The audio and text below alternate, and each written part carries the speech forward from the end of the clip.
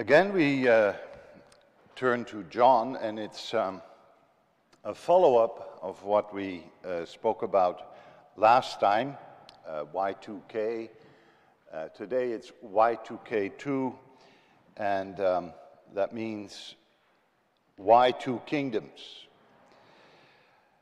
And for that we turn to the following in John 12, after what we have read this morning, verse 12 through to 19.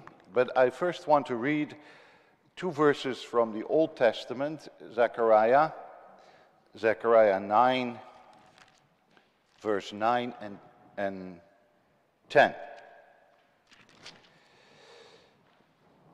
The coming king, Zechariah 9 and 10. Rejoice greatly, O daughter of Zion. Shout, O daughter of Jerusalem. Behold, your king is coming to you. He is just and having salvation, lowly and riding on a donkey, a colt, the foal of a donkey. I will cut off the chariot from Ephraim and the horse from Jerusalem. The battle bow shall be cut off. He shall speak peace to the nations. His dominion shall be from sea to sea and from the river to the ends of the earth.